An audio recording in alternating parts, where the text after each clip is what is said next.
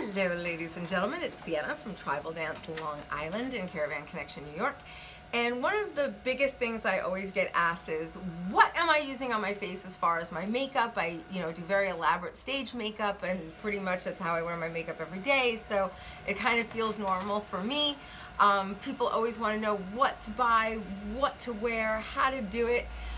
And now that we have Hofla coming up and we're doing makeup tutorials, there's some basics that everyone kind of needs. For starters, I need everyone needs a really good moisturizer that blends well with makeup.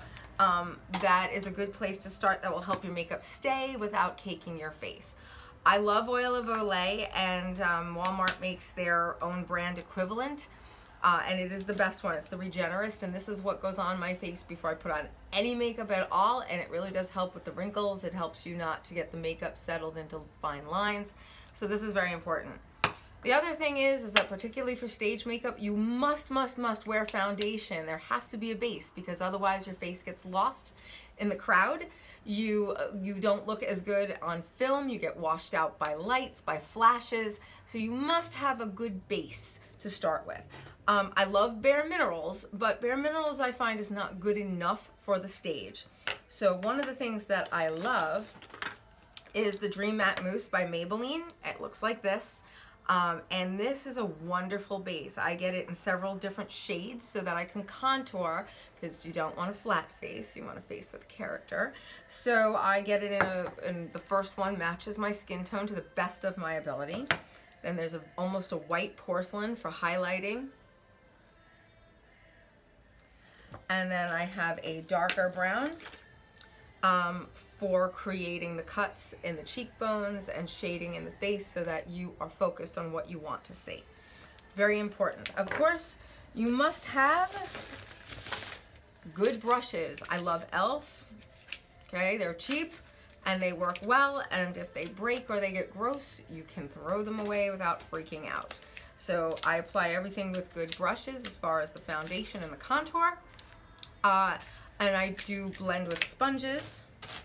Make sure you wash your sponges out periodically or they get really gross.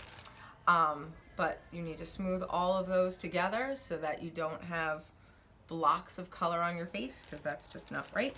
And then of course, as far as brushes are concerned, you need to have a bunch of good ones.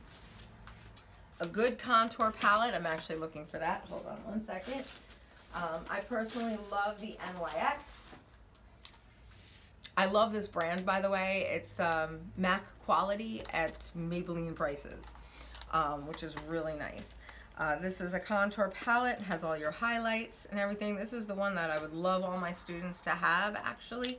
I just love NYX as a brand, along with Milani, which is also cruelty-free, which is wonderful.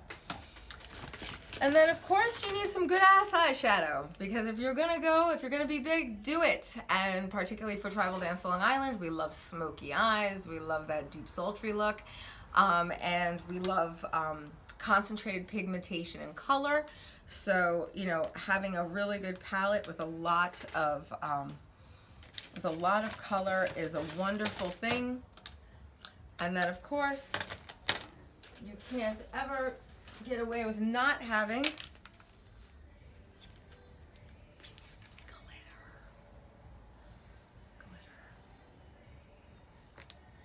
Glitter for everything. There's not enough glitter in the world. And of course, there is no such thing as a good theatrical look without big ass fake eyelashes. Because this is the curtains of the soul. So, we're going to be doing some tutorials coming up, but now you kind of know the basics of what you need to have. Of course, a really good black eyeliner for doing those beautiful little wings. I personally love the L'Oreal Telescopic in the blackest black and the waterproof, as well as a nice soft black kohl to line the water lines in your eye. And my preference is the Milani Stay Put, because one, it's cruelty-free. It's very jelly, so it really slides on nice and it doesn't get into your eyes. And then of course everyone's all afraid at the end of the day, Sienna, how do I take it all off? Really simple. Warm up some coconut oil. It's good for your skin. It helps your skin heal. It takes off all the makeup, hydrates and nourishes. You warm it up so that it gets nice and liquidy and just comes right off. And then you just use a nice moisturizer afterwards. Really simple. So I'll be seeing you at the Hoffa. You can check out our makeup. That's tomorrow, 6 o'clock, Moose Lodge in Green Lawn. And then check back with us because we're going to be doing some videos of the makeup that we do along the weekend. See you later, and shimmy on.